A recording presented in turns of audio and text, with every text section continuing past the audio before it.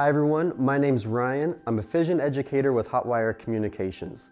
In this video, we're going to be discussing the basic features of Fision TV. So let's go ahead and get started. To start with, we have our Watch TV button, and that is our master power button. So every time we press that button, the cable box and your TV shut off. Press it again and it'll turn back on. We also have on our remote the volume up and down button, as well as the channel up and down button. Another option to change the channel is to simply type in the channel number. So to select a program to watch, we're going to start by pressing Guide. From our guide, we can use our directional arrows to go up and down line by line, or we have the channel up and down buttons that will go page by page. Once we find that show that we want to switch to, we'll simply press OK. One of our most popular features is called Replay TV. Replay TV allows you to go backwards in time up to 48 hours to watch programming you may have missed. So let's discuss how we can tell which channel is a Replay TV channel. On the guide, behind the channel number, it'll have a gray background. As well as with the program title, there will be a circle with the play icon in it. That is a Replay TV channel. So using your left directional arrow, you can press that button to go backwards in time, and then press the OK button when you find that show that you want to watch. On the left-hand side of the screen, there is the watch option, so I'll press OK again. And we are now watching that program that we had selected. Another feature we have is for you to press the down arrow 2 times, and you'll be able to scroll through and see what is on other channels right now. You will have a live feed of that program, and if you choose to change to that channel, you'll simply press OK, and you're now watching that channel. From here, you can use your left directional arrow to see the just missed programs, or you can use your right directional arrow to see what will be on next. We also have the up directional arrow. From here, you will see the 5 most recently viewed channels that you have watched. Press the up arrow one more time, and you will see the recent DVR recordings that you have on your system. Another feature we have is called DVR, where you can set recordings to go back and watch at a later time. So to do this, the easiest way is to go back to the guide, and we're going to set our recordings from this view here. Now the guide will go up to 12 days in advance, so you can set a recording up to that amount of time. We can use our right directional arrow to go forward in time. And once we find that program we would like to record, we're going to press the red record button.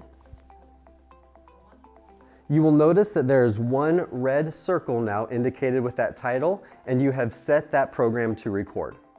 Now if you're deciding that you want to record the entire series, you can press that red record button one more time, and you're going to see multiple red circles appear. That means every time that show is on this channel, the episode will record. We also need to determine if we want just new episodes or if we want all old episodes to record as well.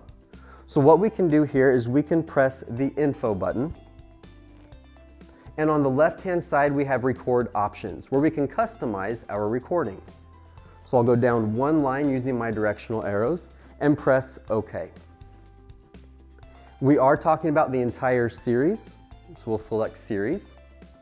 And we have our different customizable options in the middle of the screen.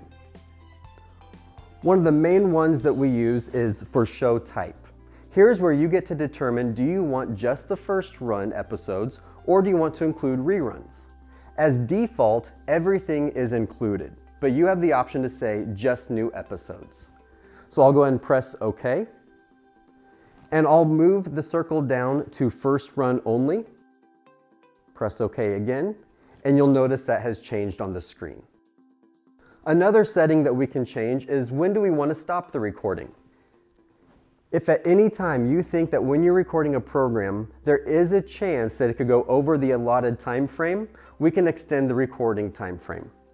So I'll press OK. And you'll notice on the screen, you can go up to 3 hours extra in your recording. So I'll go down and say, well, I want to make sure I don't miss the last couple minutes of the program that may go over. I'll say 5 minutes after, And now every episode for that series will go an additional 5 minutes in the recording. And the last option is keep. Default is we're going to keep all episodes until space is needed, at which time we're going to take the oldest episode and delete it out to make more room for your recordings. By selecting that option, you also have the option to say all episodes until I erase, or you can say how many episodes that you would like to keep. At this time, we've made our changes to our settings, so go back up to Save Changes and press OK. All of our customizations have taken effect. Once your recording is finished and you're ready to watch it, we have the green DVR button on our remote. I'll press DVR and we'll be presented with a list of all of our recordings that are waiting for us to watch them. We have a couple options for how we can sort through our list. Default is by date, so the newest recording will be at the top of the list, oldest at the bottom. We also have by title, so if we press our right directional arrow one time, it'll now sort all of our recordings in alphabetical order. We can go and find that show that we would like to watch, press OK, and on the left-hand side of the screen, we have play. So I'll press OK one more time. And we are now watching the recording that we had set. As you're watching your recording, you have the option to pause, rewind, or fast forward. We also have a feature that allows you to go backwards 7 seconds every time you press the button. So if you miss something that they said, simply press your circular arrow, and you'll notice you go backwards 7 seconds. Also, you have the option to go forward in 30-second increments. By pressing the right arrow, we jump forward 30 seconds. When you're finished with your recording, you can press the stop button, and you'll notice 2 lines down is erase. You can press your down arrow to erase and press OK, and press OK one more time to erase the program. And we are now back to our original settings for the DVR. Another part of your DVR is add recording. From here, you can return back to the guide, or you can search for a program that you would like to add to your DVR. The next option is scheduled, where you will see the programs you have already set to record for the next 12 days. And then the last option is series. This is a list of the programs you have set to record the entire series for. From here, you can modify the settings of your recording. Another feature we have is called On Demand. So I'll press the blue On Demand button. To select a movie, I'll press OK, and I'll go find that movie that I would like to watch and press OK again. From this screen at the bottom, we have the option to rent, and we also have the option to bookmark the movie to watch at a later time. Another feature within On Demand is called Cast and Crew. If we go to the top of the screen and press OK, we can select from the list of actors, directors, producers that were associated with this movie and be able to see what other content on demand they were included in. One more feature in On Demand for the movies is called Details. Under Details, you will see how long this rental is available for. At this time, we're going to press our back button, and we'll be able to go back one screen at a time. And we're back to the home screen for On Demand. You will also notice that we have a section for Network TV, where you can go back and watch past episodes of programs from many different TV networks. We also have categories for premium as well as for kids. At the bottom of On Demand, you also have the option to do a search, where you can type out the name of the program or actor that you're looking for to get your results. For additional settings in Fision TV, you can press the menu button or the left arrow to see those options.